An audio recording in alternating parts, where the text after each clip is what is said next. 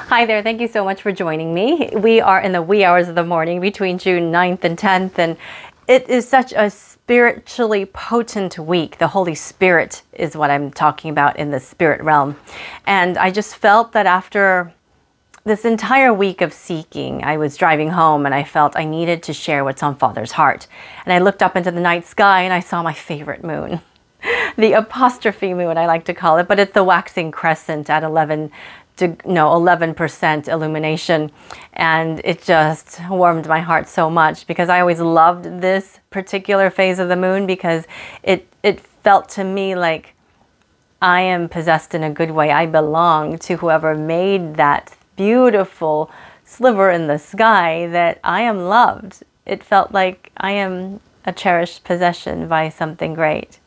And so when I saw that, I was like, clearly, to me, there must be something on Father's heart. So that's what I'm here to share tonight, or in the wee hours of the morning, because this is the week of Shavuot.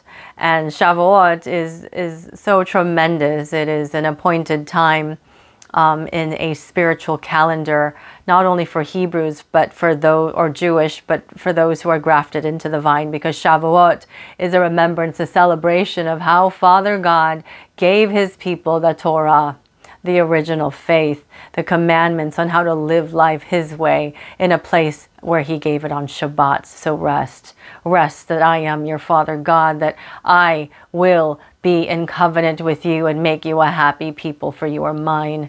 And so Shavuot is so significant because it is also the Pentecost, but those grafted into the vine celebrated Pentecost not too long ago. So in this season where it's Pentecost to Pentecost, where the outpouring of the Holy Spirit is also being like buttoned up and sort of put into this encapsulated celebration that we can remember and go, Father God, you have poured out your Holy Spirit once, and with the original word that you gave your people, that is truth, we can say, Father, remember us, do it again, give us a fuller measure of you, more truth, more of your direction and your leading. This Shavuot time is so precious. So this is also a sharing about the Mazzaroth.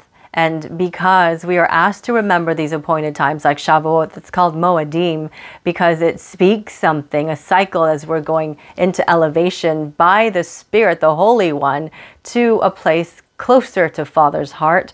What's happening in the sun, moon, and stars, according to the Mazzaroth, not the zodiac, but God's cosmic love story, first given to us in the heavenlies, and then walked out on earth by the Messiah, written in the canon of Scripture, and then put into our hearts if should we have accepted it. So this is what I'm speaking, because the sun, moon, and stars right now are saying something beautiful, especially in the light of Shavuot. See that beautiful sliver moon right now is so, well, I should say the biblical basis for this is in Genesis 1:14 to 18, when the sun, moon, and stars was made on all the heavenlies were made on the fourth day as a time wrapping around the earth. So you can explain it or visualize it that way so that we can understand times and seasons, days and years. Well, that word season is Moedim, which is appointed times, like Shavuot, where we say, Father, you did this once. Let's have it again, fuller measure, so we can glorify you and be your people who invade earth with heaven. And in Psalms 19, 1-3, it says, all the heavens declare the glory of God. Day unto day they utter speech. Night unto night they reveal knowledge. Well, that word utter in Hebrew, it is naba. And naba means prophesy. So the sun, moon, and stars, all the heavenlies are foretelling, they're forthtelling of Father God's heart to his people who have ears to hear, eyes open to seek and to see, and a heart open to listen. So as we lean into these scriptures, because all of creation speaks and leaves us in a place where there's no excuse for all of general revelation in what's made his handiwork, nature, you can call it, speaks of an intelligent designer that we are a part of. So now let me get into the nitty-gritty. We're at 5 minutes. So the sun, moon, and stars, according to the Mazzaroth, which is God's cosmic clock, a love story to his people, so that we can stay in time, in tune with him and his heart, and know what time it is in all of eternity's sense.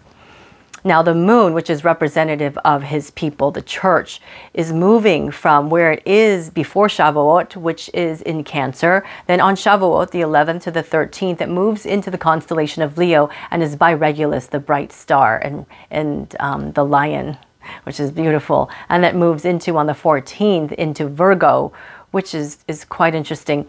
The sun goes from Taurus, and then on the 15th, after the moon moves into Virgo, on the 15th, the sun takes a new direction and goes into Gemini, which is sort of like an interesting, fuller message of this Shavuot week. So let me try to explain. According to the Mazzaroth and the understanding of the fulfillment of the promise that the constellations highlight particular traits of the Messiah, the moon in Cancer, it's speaking about how there is something we need to be watchful for. Our discernment needs to be sharpened because there is an anti-Christ spirit rising, things that are going to distract, that seem real but are actually dark and will distract and keep you from the original true. So watch for those things that will take you away from the pure truth, because then when you stay in that purity, then the church can move into the heart of the lion, the Messiah who will come back with a roar for God's people. Because when we are in Father God's heart, we are true to the heart of the Messiah who sacrificed everything for our lives in eternal sense, and our heart is ever pure and true before him, then we are in sync and we will experience love and passion and the reality of who we are. Beautiful creation of a creator who loves so much. And then it moves on the 14th into Virgo, which was reminding his church, remember, I have the promise in my right hand. I will show you my promise in power, but be fruitful. The wheat sheaf in the left hand of the constellation of Virgo, be fruitful for me. It's about not chastity as much, but really fruitfulness and harvest time, as you've gotten a fuller measure of the Holy Spirit being in the heart of the lion on Shavuot. Then be true and harvest, harvest, harvest. Be more fruitful, knowing that I am a promise-keeping Father. Now the sun going from Taurus into, on the 15th, a new direction into Gemini is fantastic, because Taurus is speaking of the Abrahamic covenant, that the true sacrifice, the Messiah, has already been done, so his blood covers us all. No more goats or bulls or whatever needed, that his promise to make Abraham's descendants more numerous than all the stars in the Milky Way has happened. Because when it moves into Gemini, it's talking about how his chosen people, the Jews, because they first rejected him, and mostly still do, there was people that follow the Messiah grafted into the vine. They're like twins, the Gemini. So all people, all flesh, it says in scripture that the Holy Spirit will pour out onto all flesh, that the young ones will prophesy and the elders will dream dreams. See, all these things are creating a message across the heavens that we can live out here on earth. This is what we're observing on Shavuot. So this is what I believe this week is significant for, that we need to stay true. But the question is, as I'm looking at the time, it's almost time. I am going to say, as the sun, moon, and stars, according to Mazzaroth, is speaking God's original love story about the Messiah, his son, given to all for those who would accept it. It's also challenging us. Well, it's in the canon of scripture. It's been in the original language in the stars that we can agree with.